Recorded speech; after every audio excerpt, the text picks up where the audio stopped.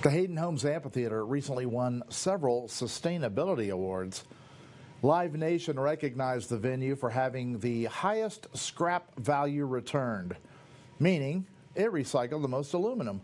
In a year, the amphitheater's green team took in 160,000 pounds of trash and managed to divert 130,000 pounds to recycling programs.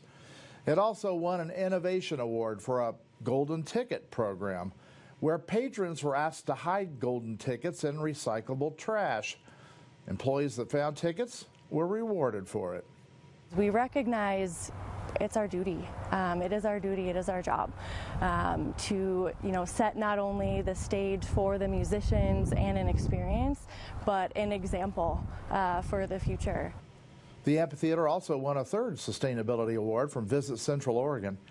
It's being recognized there for the hundreds of bike racks it installed, encouraging people to bike instead of driving.